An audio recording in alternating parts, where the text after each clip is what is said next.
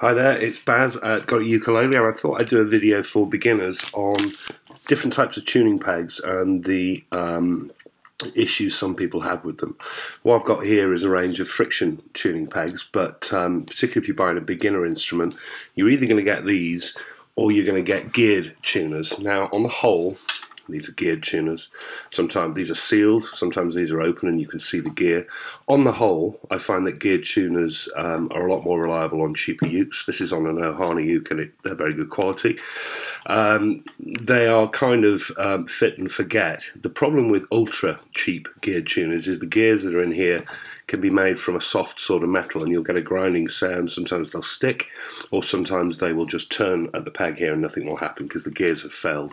But generally speaking, on cheaper beginner ukes such as the Makala Dolphin, which uses some very, very cheap open geared tuners, I've not had a problem with them. What I hear the most is people complaining about what are called friction tuners, which is the traditional ukulele tuning peg.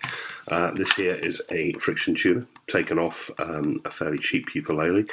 And I think they get a bad press because actually you get what you pay for. So the basic parts of the friction tuner, this is the post that goes through the uke. You can see the hole in it there where the string winds. This collar goes in the top of the headstock and hides the hole, and basically the magic works between this piece and this piece. When it's tightened up on the uke, that creates friction between the peg and this collar, and you tighten it with this adjustment screw, and you tighten it so far as it will turn but it will bite. So basically on this one, which is a low-level tuning peg, you are creating friction between plastic and plastic, and this is what people will comment about the most, that they are sticky, that they're either loose or they are too tight to turn or jerky, and then you find when you're tuning them you overtune and then you undershoot and then you overshoot, and it really doesn't need to be like that. So let's just have a look at the three types. This little tuning peg here came off that ultra cheap uke that you may have seen on GotAUkulele that I took apart, and these are really horrible. This is basically using plastic against a cardboard washer, as you can see that there, and that is the friction. As you can imagine, the adjustment level on that is going to be pretty horrible, and these are going to give you a headache. That sort of intermediate one, now you see these on ultra cheap ukes, but you also see them on ukes like the Flea and the Fluke. It's a standard entry level Goto type friction tuner. They're all right. Once you're used to friction tuners, I can kind of get adjusted to them, but because you just got plastic on plastic, I mean, they are the parts, that's the whole thing. You find that they do stick and they are jerky, and I think that's what most people complain about. This was an aftermarket pickup that I bought from Southern Ukulele Store. It's unbranded, but it's based on a Goto. And as you can see, there's all sorts of parts going on in here. These are actually a few pounds each, as opposed to these being a few pence each. And this, from what I can tell, having taken some others apart, is pretty much the sort of tuner that you're going to get on a koaloa soprano, so a high-end Hawaiian ukulele.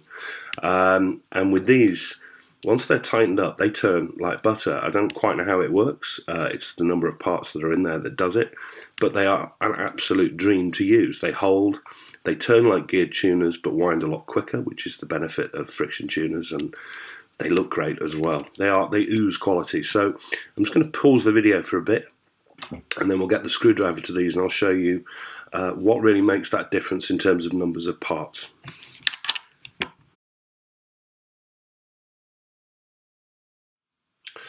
Okay, we're back again, so let's look at these pegs in a bit more detail. Going to the absolute cheapest off the broken ukulele, we have the screw, the tuning peg, the cardboard washer. This sits on the back of the headstock, and then on the front of the headstock, the little cover plate and the tuning peg. The friction is happening between these 2 points, and that's pretty much nothing at all. Going back to the most common sort of friction tuner that you'll see on the Flea and other ukuleles, we have the screw, the tuning peg, a plastic collar, and then this is on the back of the headstock, and then on the front the collar and the tuning post. The friction here is happening between these two parts, plastic onto plastic, which is better than plastic onto cardboard, but can still be very sticky and take a bit of getting used to. Where you see the real difference is on the good pegs. that'll cost you a few pounds each, where we have the screw, which goes through the tuning peg, which goes through a washer, which goes through another washer, which goes through a plastic collar, and that plastic collar fits inside that mounting ring. This is all on the back of the headstock, and then on the front of the headstock, a cover piece, a plastic collar, and the tuning post. This is where the friction is happening, and as you can see, a number of parts making for a very, very smooth use. This plastic washer here helping the tuning post turn smoothly and hold it in place as well. So all in all, what you're finding here is a tuning peg that you can hold and tighten so that it does bite, but then still turns like absolute butter. So if you are moaning tuning pegs and saying that they are impossible to use, full stop, you're wrong. Buy a good set of tuning pegs, friction pegs, and they can really work wonderfully. I think tuning pegs that face backwards, friction pegs like this, are really what you want to see on a soprano ukulele. I think they just look better, but there is no reason to accept friction tuning pegs that don't work. These work wonderfully. So bear in mind that when you're buying your ukulele, don't necessarily avoid tuning pegs. If they've got decent friction tuning pegs like this, you are going to be fine, and that is how the pegs work.